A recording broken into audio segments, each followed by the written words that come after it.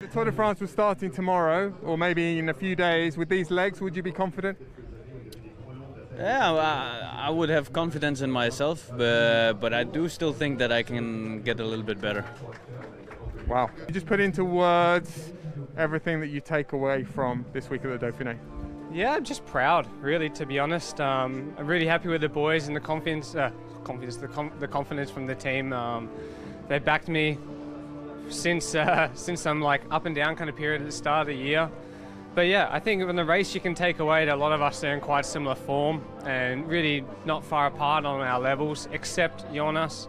So it's kind of cool where it's not so much that you know who you're fighting for, but you're definitely aware of how you're going to approach the race, especially the Tour de France. Because yeah, if Jonas is racing like this, good luck.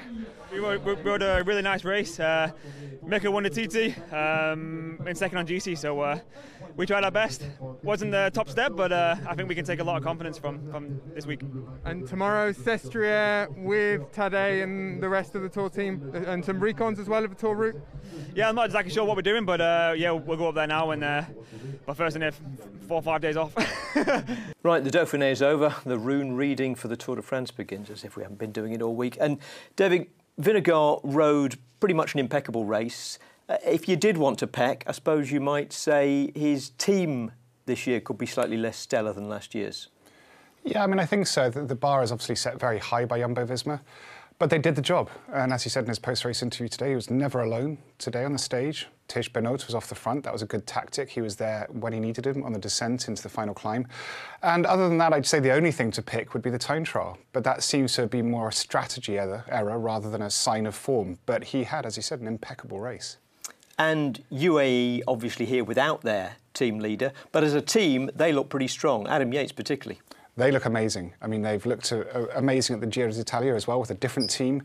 They have a strength and depth they've never had before, and the performances are stellar. I'm sure Tadej Pogačar is watching that and seeing Adam Yates. And this isn't just about Adam Yates' performance, it's about what bodes well for Adam Yates delivering for Tadej Pogačar at the Tour de France. And Ineos won the team prize here, but 9th, 12th and 23rd for their GC riders suggests that they'll be paying close attention to Tom Pidcock's form at the Tour de Suisse this week. Yeah, I mean, I think it's an interesting one for Ineos Grenadiers because they're in a position they've never really been in, where they don't have a leader for the GC at the Tour de France, not in the slightest. But I think it's perhaps hidden a bit. Often a team will win the classification when they don't have a leader because they don't have teammates sacrificing themselves for that leader. So they always had riders, 3 riders grouped at the finish, but they didn't have that one that stood out. Pidcock, I think it's a great opportunity for him. He's going to go to the Tour de France and he's got the team at his disposal. So it could be a really exciting race all the same. Well, Joe, we haven't seen general classification yet, but we think, as we discussed this morning, history is made. I think that's probably 5th for the 3rd time in a row. How satisfied are you? I'll be back next year for another 5th. So yeah, it's good. I'll keep the streak going and hopefully I'll hold the record for a very long time. Well, it's a fantastic week. Just put into context for us, put into words what this week has given you and well, what you take from it.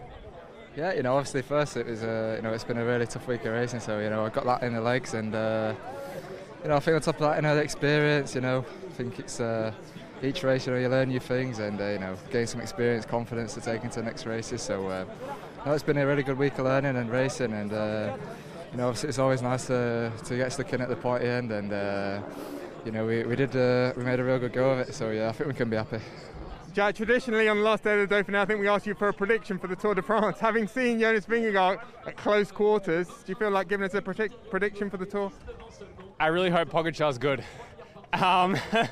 Because Jonas looks incredibly good and I kind of hope that it's Pogačar arrives to the Tour and there's a bit more excitement because no one really knows how he's gone because he hasn't raced too much. I think he's doing national championships only. But yeah, I hope there's a good battle there for 1st and 2nd, but I imagine there'll be a lot of people battling for 3rd to 5th.